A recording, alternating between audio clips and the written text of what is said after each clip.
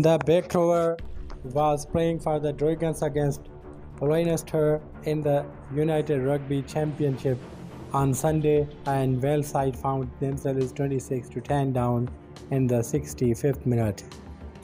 Basham was evidently frustrated, but he took it out in the wrong way, elbowing Ross Byrne in the head as the fly half cleared the ball. It was a cheap shot that could have caused serious injuries to Byrne and therefore may result in a lengthy suspension for the Wales back rower. Dragons boss Dai Flegnan was not very impressed with his players' actions and offered no defense when he spoke afterwards. The Dragons would end up going down 33-10 to the Irish province, which condemned them to their fourth consecutive defeat in the 2023-24 URC campaign.